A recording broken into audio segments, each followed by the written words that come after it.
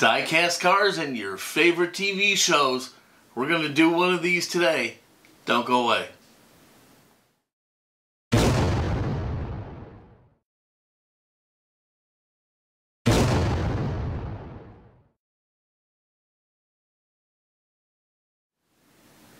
Hey everybody, it is Paul from Fat Guy Productions, coming to you as always from beautiful Las Vegas, Nevada. And today we are going to be doing a TV car. It is going to be a lot of fun. A viewer and a very nice guy, Anthony, sent me a bunch of cars. And two in particular. And they were, gosh, it's a, let me see, it's a Corgi Jr. Buick Regal. I think it's a 1974, 73 Corgi Buick Regal. And he actually sent me two of them. One's like a detective's car and one is a taxi cab. The only major difference is in the glass and the roof line of the car. Otherwise, they're the same. But the idea was to give me some extra parts. And he kind of sent them to me with a little bit of a challenge and said, make Kojak's detective car. So that's what we're going to do. Let's get right to it. Okay, so today we're going to be taking this ugly Corgi Buick that my friend Anthony Bellini sent me, along with this Buick taxi cab. And Anthony sent me them and said, hey, turn them into the Kojak car that Corgi had once made. And I was like, okay, I'll do it. He sent me two cars because neither one was really great enough to probably get the job done. The first one was the Metropolis Superman Buick detective car, and the other one was their taxi cab, and he figured that there would be enough pieces there to be able to get the job done. So I'm up for a challenge. Why not? Let's make Kojak's car. So we started by taking both cars apart. Oddly enough, these things had 4 posts, which was a real pain in the butt, and plastic bases. You know, I mean, I guess this is why Corgi is Corgi and not a Hot Wheel. But anyhow, there was plenty to work with here amongst the two cars. So, but I figured get everything apart, make sure I have all the pieces available to me, and we can go from there. So we've got a couple interiors, we've got some glasses, we've got a light for the roof.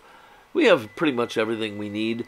The big problem I'm going to have is this window. See, the passenger window is really a mess. And the cab window actually has the taxi cab light molded into it. So I can probably make it work, but it's going to take some finagling to figure out what to do here. So we'll deal with that when we get to it.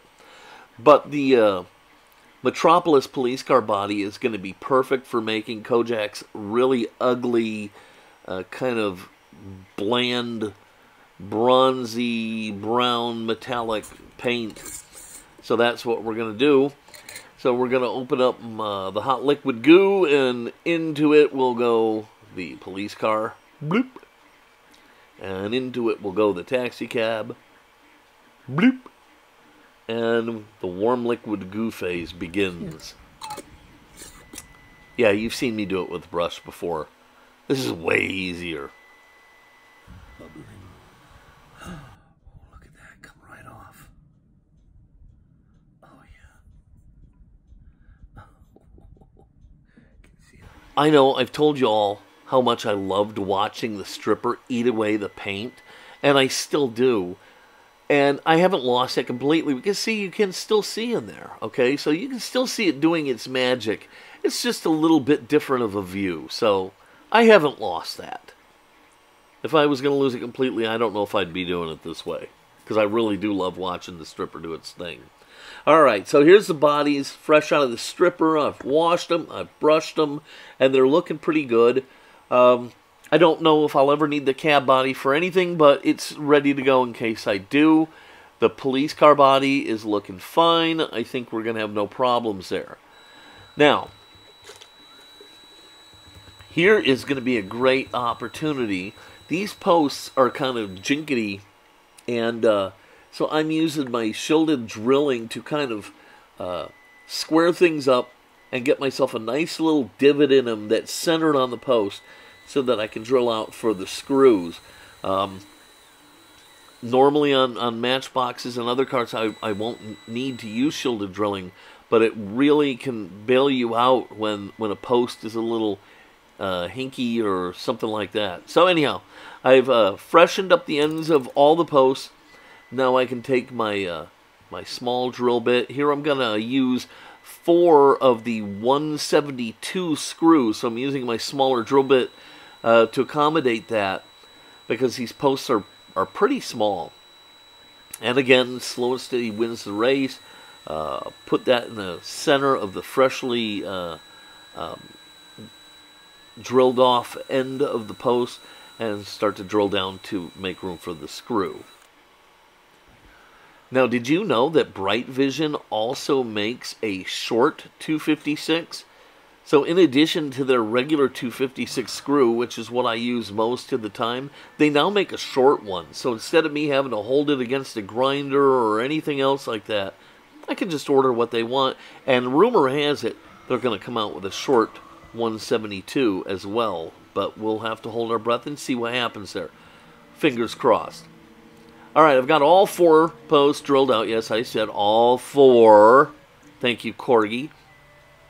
And now I'm going to go ahead and screw in the button head screws just to make sure that they're going to fit and to protect the holes while I do the rest of the car. Okay, with that done, I've gone ahead and I've brushed off the car with my brass bristle brush, and now I can take a pick, and there's just a little bit of residual in some of the grooves and stuff, and I can just go ahead and scrape that off with my pick and make sure that this car is nice and ready for paint.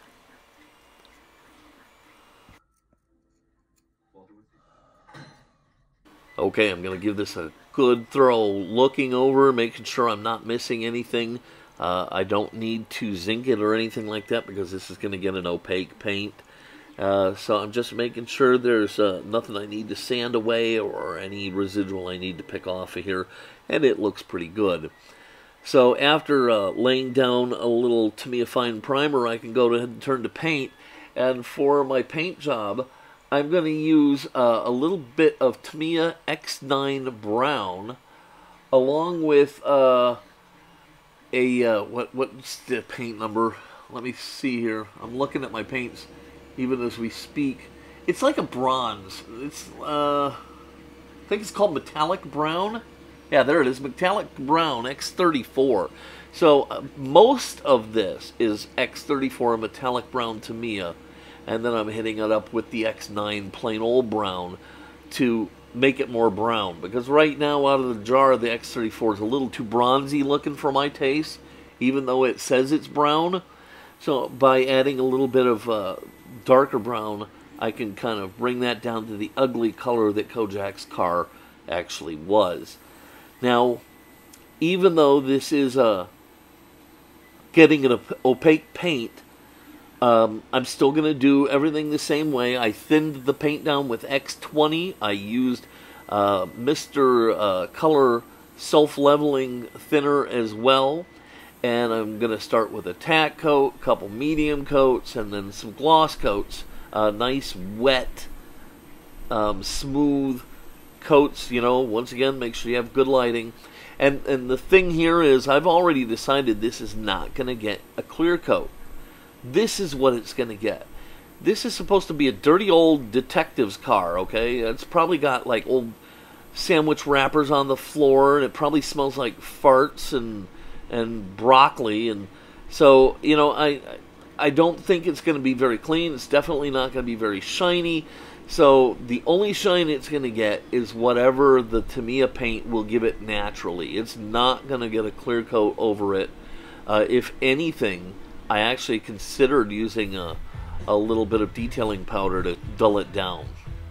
Okay, so the paint is on. I'm going to set that aside to dry. And now I've decided I can't just put the ugly Corgi wheels back on. This needs dog dishes. Okay, what detective car didn't have dog dishes? So I dug through my stuff. I couldn't find anything, so I ended up buying an M2 that had dog dishes in the kit. And I actually took the dog dish wheels out of the tires they came with.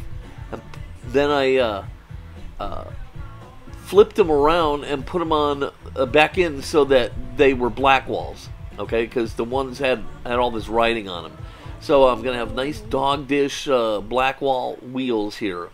And so I've got that. And this should be, they're not too much bigger than the wheels that came on it. So it should just be a matter of trim the axle to the right length, stick these on, and it should look great. So what I'm doing is now I'm digging through my mess of parts from the two cars, and I'm going to find the interior and one of the bases that I want to use. And I think this base, was it this one or the next one? I don't know. I picked a base, and I put a wheel on one side of the axle, and I'm just going to kind of slide it in there. I'm not going to worry about the axle length right now. That's going to look fantastic. All right. And I'm probably do the other end too. That way I can set the cab body on top of this, just to make sure that the wheels are going to have enough room to fit into this car. I'll use the cab body because the real body is still drying. But this is nice. I like these cars like this because the axle slides right into the exact place the old axle was at. Tell me that doesn't look like the wheels of a detective car. And here's the taxi cab body set down over it. It does fit. It's going to work out great. Okay. Look at that. That's going to be so perfect, right? Yeah, absolutely. It's going to be awesome. Okay, so I'm taking them back off, and the base that I picked is kind of filthy, so we're going to just drop it in a little water. It's got some super clean in with it. Well, it does now at least. And then I'm going to take my toothbrush and I'm going to scrub it up a little bit and clean that, and then let it dry. Okay, so here comes one of my issues, and I told you about it up at the beginning. The glass, the taxi cab glass, had a molded in top for the taxi cab sign that sticks out of the roof. The glass for the detective car, the passenger window of all windows, was all cracked. It looked like somebody tried to fix it with epoxy or something. It looks like hell.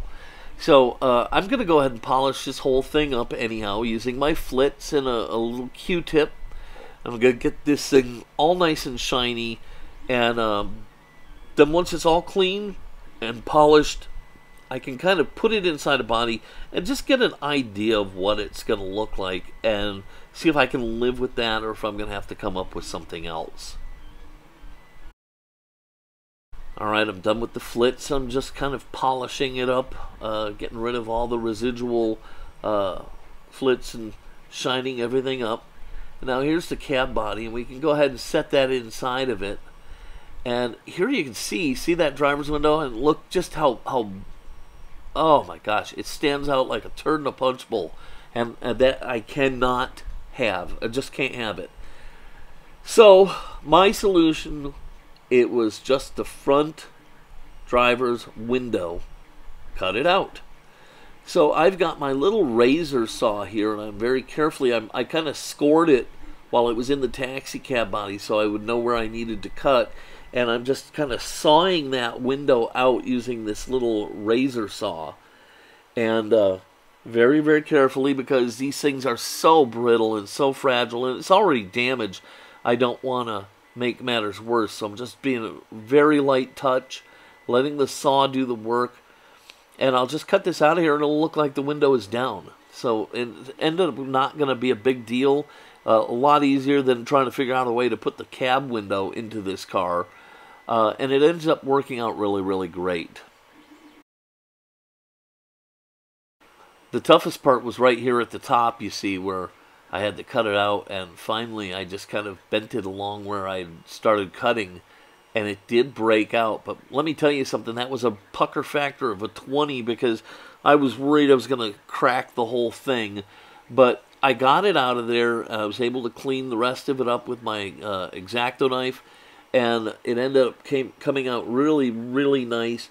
And having been polished with the flits, gotten rid of that one piece, once I put it into the car, it looked amazing, and it really totally saved the project and saved me a ton of work trying to figure out a way to work around it. So it worked out great. Okay, after a quick final test fit to make sure everything looked alright, it's already been polished, the broken part's been removed. Now it's time to give it a little spin in the gauzy. You've seen me shake it a million times by just kind of rotating it so I don't put a lot of bubbles into it. And take a little pair of tweezers and take it for a little swim in the pool. Down you go, pop that bubble. Bring it up slowly, shake off the excess, and then wick away anything from the corners. And like I said, if you just throw this down on your paper towel, or I mean on your paper plate, it's going to glue itself down and be a real pain to get off of there. And these things are fragile anyhow. So I always put down like a little stick or a toothpick or a Q-tip or anything, just so that it's not sitting completely flat on the paper plate. It makes it a lot easier to get it off after it dries. So we'll set that down, and then we put a little cover over it to keep any flying woolly boogers from landing on it and ruining all the hard work that we've done. And we can set that aside to dry. Okay, so while the window is drying, it's time for some detail work. And, you know, let's break out the Molotow. Okay, very rarely do you see me just coloring stuff on, but in this particular instance, the bumpers are 100% plastic and attached right to the base here. So after pumping a little ink out of the Molotow chrome pen, just to get it nice and flowy, I can go ahead and just slather it on onto the bumpers. Now, the trick with the Molotow is you really got to put it on thick and wet. Seriously, that's where it gets its chrome look from. If you overcolor it and overpaint it and overwork it, it's going to get duller and duller and duller. Okay? So, get the tip nice and juicy, slather it on quick, wet, and fast, and then leave the damn thing alone. Alright? That's how you get it to look really nice and chromy. Alright, so I'm not wasting any time. I'm being as fast as I can, but making sure I get it on. Alright. Now, I'm going to do the little headlight inserts in the body. And fortunately, they're just like little pen barrel-shaped indents. So I can just kind of touch the nub of the pen right into there. And perfect. Instant chrome headlight inserts. Looks fantastic. Alright, then of course we'll get some other details like the tail lights. I don't think that the red would show up really great here. So I'm going to put some Molotow here. Make them silver. Then after it dries I can go ahead and put transparent red Tamiya over it to get me the look I'm looking for. Alright, everything is dry. The car is back together, and now I'm doing a little detail painting. I'm painting in the tail lights here with the Tamiya Clear Red. And I gotta say, right now, everything is looking fabulous.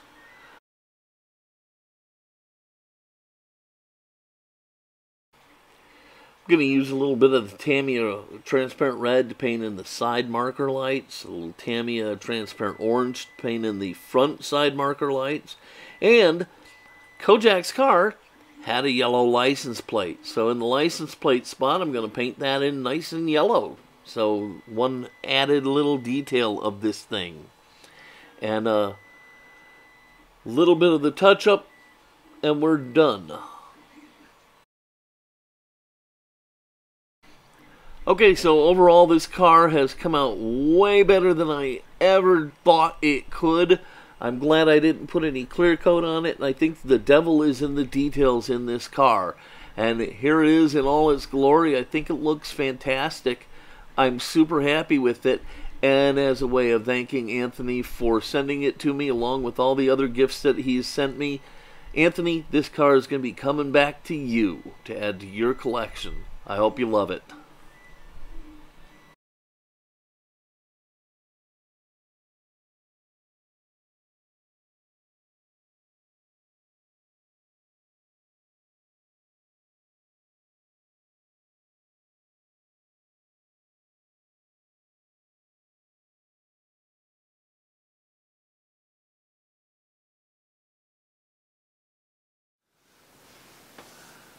Well, there you have it. Kojak's detective car.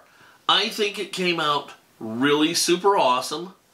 I love that Anthony sent me these cars with a little bit of a challenge. And to show my gratitude to Anthony for sending me these and giving me these this idea, Anthony, this is coming your way. Okay, I'm gonna send it back to you, and I hope you love it and enjoy having it.